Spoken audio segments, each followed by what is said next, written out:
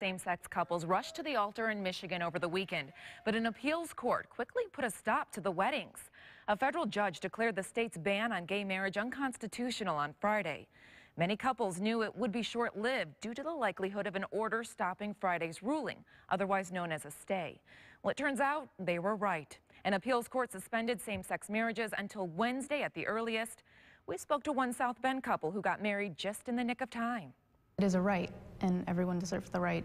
And I think we have the opportunity to sit here and let everyone know that, you know, just because we're a same-sex couple doesn't mean we can't do other things that other couples can't do.